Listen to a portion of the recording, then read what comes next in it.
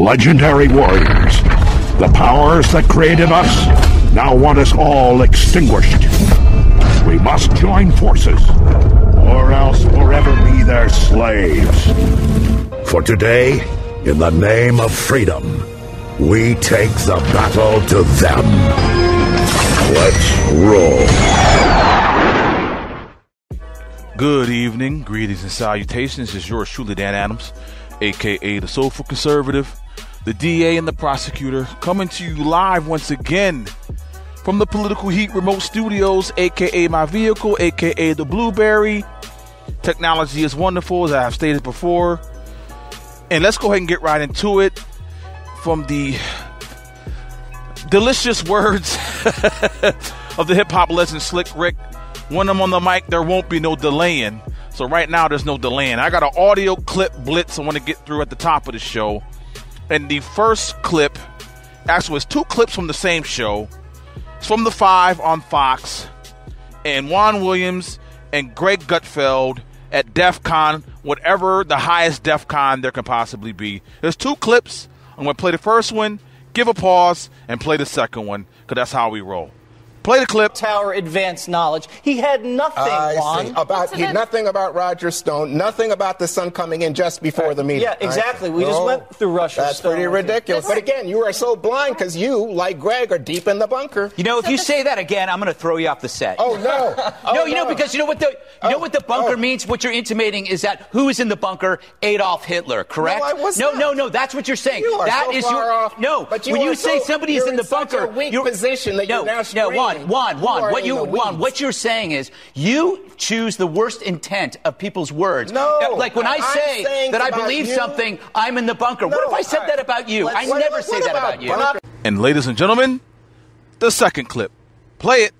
Okay, only that's it. One thing to say. Dana, would you like to add something? I just want to Wait, I want to finish up too, you know. I was going to add something to that point that you guys were just when you guys were talking about the payments and whether it is a campaign finance violation or it's a personal expenditure. That is something that is at issue. That's the crux of it. But one of the other things that if you're a Trump fan that you might like about what Cohen said today is that he showed there is no pattern of it happening, right? So it's like a one-time thing. He didn't want to embarrass Melania. So I think that the fact that he did that with women, though, he said that with women. He said there's other times that they've made payments going back to 2007 where he would pay things to go away. Right, but that's not a payment because it was an embarrassment, right? He's saying that it was a personal thing. He was trying to make sure and protect her from that story, which means that it's not a pattern. And if I were them, I would say then that's actually better for Trump. How's that not a pattern if he's doing it consistently? Because he's not doing it just for the campaign. Oh, but he was doing it at the time while running as president. But here's the thing. What about Morgan? Morgan has not spoken. Gosh, you guys ever going to let me finish? Okay. No, because you're always finishing. There's somebody sitting there who hasn't said a damn word. You are so deep in the bunker and you... Oh, shut up, Juan. I'm in nobody's bunker. I mean, it's not enough of your bunker. I'm trying to be polite to somebody on the panel, Juan, which you won't do. Which you won't do. Then let her speak. So I think the question here today is, did he come to heal America? Did he come to tell the truth? Is he a change? There you have it, ladies and gentlemen. Juan Williams and Greg Gutfeld at DEF CON, whatever DEF CON level you want to place it. Now, the second clip, I should say third clip in succession, but the second audio clip blitz is from one Rep. Jim Jordan of Ohio, the neighboring state of mine, basically saying and telling and ultimately satisfying me and those of us out here who felt that this Michael Cohen testimony on Capitol Hill at this congressional hearing was nothing but a fiasco. And yes, he is a patsy. Play it. His remorse is non-existent. He just debated a member of Congress saying, I really didn't do anything wrong with the false bank things that I'm guilty of and going to prison for. Mr. Jordan, that's not what I said, and you know that's not what I said. I pled guilty, and I take responsibility for my actions. Shame on you, Mr. Jordan. Mr. Chairman, not what I said. Mr. Chairman, not what I said. What I said is I took responsibility, and I take responsibility. What I was doing is explaining to the gentleman that his facts are inaccurate. I take responsibility for my mistakes. All right, I am remorseful, and I am going to prison. I will be away from my wife and family for years. There you have it, ladies and gentlemen. I'm not even going to add anything to that because Jim Jordan summed it up for all of us. Now let's move on to the third and final audio clip blitz, and it has to do during that particular Michael Cohen testimony. The one Muslim representative that was just voted in, Rashid Tlaib, basically stating, and she tried to pull it back, but she knew exactly what the hell she was talking about and who she was referring to, one Mark Meadows, basically saying he was a racist. This is about a 3-minute clip. Bear with me, but listen to it because then you can grasp the disparity and the identity politics from the left. Play it. Just to make a note, Mr. Chairman, just because someone has a person of color, a black person working for them, does not mean they aren't racist. And it is insensitive that some would even say it's the fact that someone would actually use a prop, a black woman, in this chamber, in this committee, is alone racist in itself. Donald Trump is setting Mr. Chairman, I ask that her words be taken down. President, I reclaim my time. Mr. Donald Chairman, Trump is setting a precedent. Mr. Chairman, the highest office can be Mr. Chairman, the rules are clear. Activity. Cover up and hold on to business assets to break campaign finance laws and constitutional clauses. What we have here, Mr. Chairman, is criminal conduct and the pursuit of the highest public office by Mr. Cohen and Individual One. I hope that the gravity of this situation hits everyone in this body, the court report, and in Congress and across this country. Thank you, Mr. Chairman. I yield the rest of my time. Mr. Chairman, I ask that her words, when she's referring to an individual member of this body, be taken down and stricken from the record. I'm sure she didn't intend to do this, but if anyone knows my record as it relates, it should be you, Mr. Chairman. Chairman, I would like to... Hold on. I want the words read back. No. We want to know exactly what she said about a colleague. Excuse me. Would you like to rephrase that statement, Ms. Tlaib? Thank you, Mr. Chairman. I can actually read it from here. Just to make a note, Mr. Chairman, that just because someone has a person of color, a black person working for them, does not mean they are racist.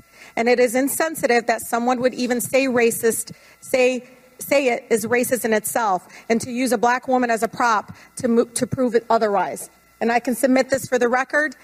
If a colleague is thinking that that's what I'm saying, I'm just saying that's what I believe to have happened. And if, as a person of color in this committee, that's how I felt at that moment, and I wanted to express that.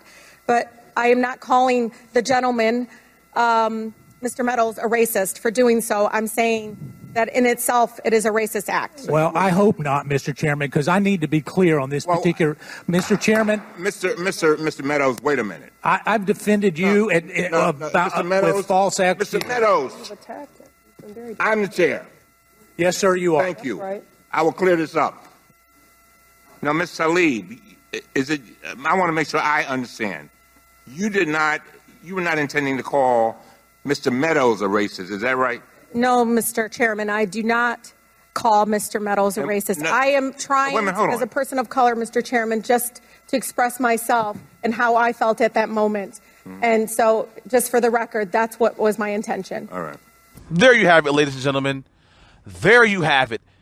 I advise you to go back and listen to this clip again after you've listened to the entire broadcast this evening, so you can get the full scope of what went down, or you can go online and find it for yourself. But I have it here at your convenience. So, ladies and gentlemen, this is what the left has offered America for decades: identity politics, fear-mongering, smearing, besmirching the right. This is all that they have. And before I continue the rest of the program, let's give a 5-second moment of silence for the Democrat Party that years ago wasn't like it is now. We all know this. So let's give it a 5-second moment of silence.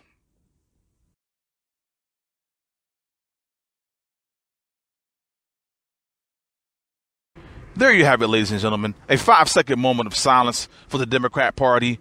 Because now, after what has taken place in the last few weeks, let alone the last few decades, they are the leftist, liberal, socialist, communist, Marxist Party of America.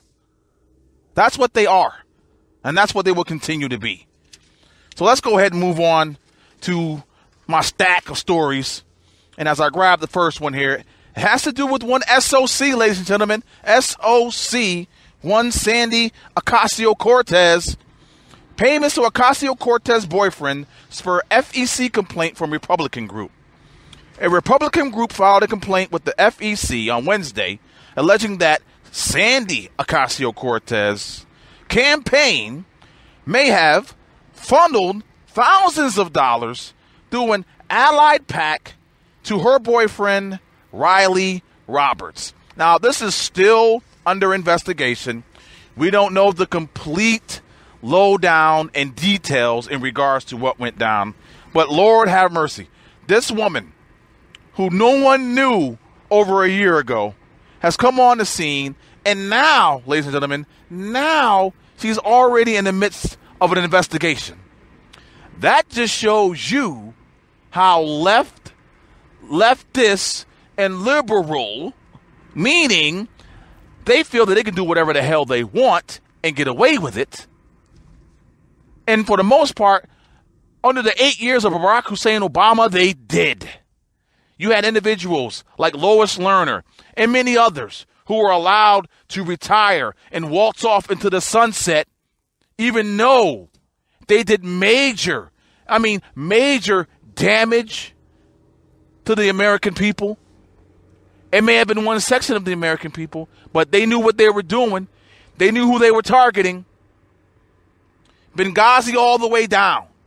No one's been held accountable under those 8 years of one Barack Hussein Obama. Fast forward to 2019, we have this House of Representatives, which the Democrats are in the majority. So more than likely, this FEC complaint will somehow find its way under the table and not see the light of day in regards to anyone being held responsible for anything. Now, let's move on to this, ladies and gentlemen. And we already had a audio clip blitz from one rep, Rashida Tlaib. But let's check this story out, ladies and gentlemen. House and Urban Development official Lynn Patton fired back at Democrat rep Rashida Tlaib, who suggested that Miss Patton, who is black, was Republican rep Mark Meadows' prop during the Michael Cohen hearing on Wednesday. Now, that was the, behind the story scene in regards to why that jackass went after Mark Meadows, and she tried to play it off by saying someone. She knew who the hell she was talking about. She was talking about Mark Meadows. Please, we're not that dumb, Rep Rashida Tlaib. Muslim Rep Rashida Tlaib. We're not that dumb. We're not that naive. We know who you were targeting. And supposedly they hugged it out after the hearing. I would have been like, child, please. I would have walked past her and been like, really? Man, you better get to stepping. So that is the backstory of what you heard in regards to that audio clip blitz at the beginning of the show. Now, ladies and gentlemen, I just have left this mania all through the show today. The new California protocol. Illegals now in charge, ladies and gentlemen. California is known for snubbing the president and the law. But the latest move is extreme, even for the golden state of California. For the first time in California's history, an undocumented, this illegal alien is serving on a state-appointed committee. That's right. A person who shouldn't even be in this country is serving on a state-appointed committee. And ironically, ladies and gentlemen, ironically, I don't mean to be yelling, but Lord, you have to hear this. Ironically, the 33-year-old Elizabeth Mateo is a lawyer. Therefore, she swore to uphold the laws of a nation that doesn't even recognize her as a citizen, ladies and gentlemen. And truth be told, she should be deported, or could be deported, should be deported at any time. I don't even know where to go with that story, because that is complete and utter nonsense and liberal lunacy from the Garden State of California. No friggin' surprise. Now, this right here is not a leftist story. This is a shocker. I know there were rumblings about this in the past few weeks, but now I guess it's almost official. Israeli Prime Minister Benjamin Netanyahu was indicted on corruption charges, the country's Attorney General said Thursday. Attorney General Avichai Mandelblit, I hope I'm pronouncing his name right, said the charges of 1 count of bribery and 2 counts of fraud and breach of trust relate to 3 different cases and came after 2 years of investigation. The indictments are subject to a hearing and marks the first time in Israeli history that a sitting prime minister has been charged with a crime. So, ladies and gentlemen, I guess seeing that Bibi Netanyahu is now being charged as a for the first time in Israeli history, a sitting prime minister has been charged with a crime. I guess they want to try and say, Israel did that to Bibi. Let's do it to President Donald J. Trump here in America. That's what the left is thinking. That's what that Michael Cohen hearing yesterday was all about. The setup, the pave work that's been laid, the asphalt that's been laid down in regards to trying to impeach, indict, throw in jail President Donald J. Trump. That's what it's all about, ladies and gentlemen. Don't get it twisted. And ladies and gentlemen, excuse me. Don't get this twisted. Don't even come even close to getting this one twisted. And this should be on your radar, like when you're passing a cop and you want to make sure that you're doing the speed limit. This should be on your radar like that. House passes brutally dangerous anti-gun bill and is working on another, a second dangerous anti-gun bill. As many of us has anticipated, the Democrat-led Congress this week is ready to pass 2 insulting and poisonous anti-gun right bills, and this situation deserves a great deal of attention, as I have stated. Nancy Pelosi and her allies just passed H.R. 8, the, in quotes, Bipartisan Backgrounds Check Act on Wednesday. And with a cheesy, comfy name like bipartisan, you know it's got to be dangerous. You know it's got to be filled with just complete and utter nonsense, taking away the rights of you and I. So, let me continue. Mandating that nearly every firearm transfer in the U.S. be done via a licensed, ladies and gentlemen, licensed firearms dealer, okay? And I'm assuming that the Democrat Party will somehow lay out the framework as to who can be a licensed firearms dealer, would mandate a federal background check in almost every single case. There are only a couple absurd exceptions that would really be workable for most people in the real world. Nancy and her pals will magnanimously allow temporary transfers when, quote, necessary to prevent imminent death or great bodily harm, or in the course of target shooting or hunting, provided the owner is there to supervise. Enjoy how those exceptions will be policed, and adjudicated, America. And if you don't, ladies and gentlemen, if you don't do as the Democrat Party commands, failing to comply with the bill's restrictions will be punishable by up to a year in jail and or a maximum fine of, get it, ladies and gentlemen, $100,000. I don't even know what to say to that. I don't even know where to even go from that. But let me finish the stack of stories with this. GOP refers ex-Trump attorney Michael Cohen to DOJ for alleged perjury during hearing. Rep. Jim Jordan of Ohio, Mark Meadows of North Carolina said they sent a letter referring President Trump's former attorney Michael Cohen to the DOJ for perjury and knowingly making false statements, which we all knew he did.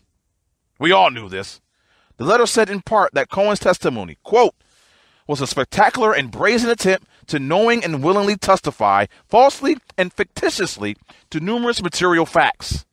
His testimony included intentionally false statements designed to make himself look better on a national stage. What do you think that opening statement was? Mr. Cohen's prior conviction for lying to Congress merits a heightened suspicion that he has yet again testified falsely before Congress, end quote. Actually, I do have one more story, and this is not going to surprise you, ladies and gentlemen. It's not going to surprise you.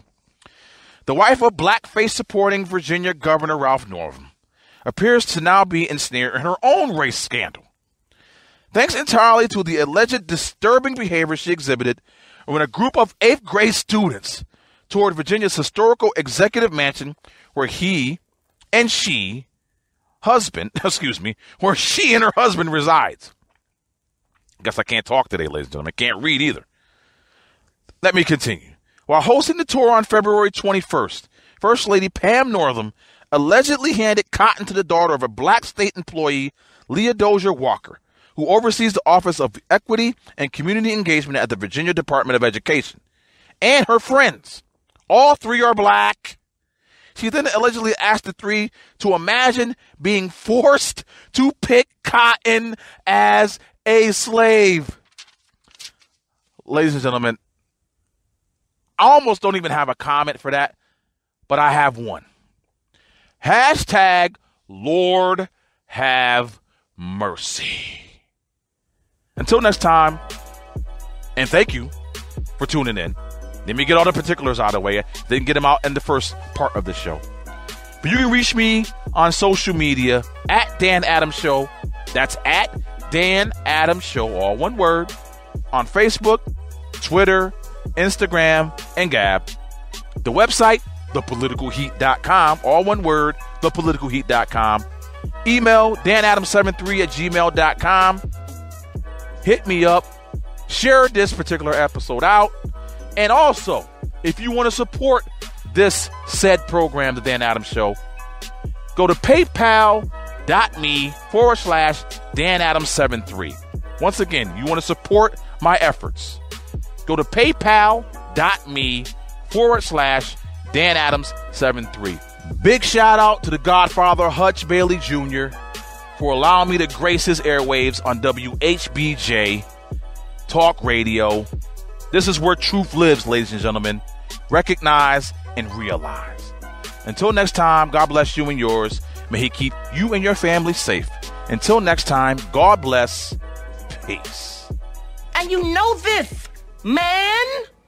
People keep asking if I'm back, and I haven't really had an answer. But now, yeah, I'm thinking I'm back. If I said it, I meant it. Bite my tongue for no one,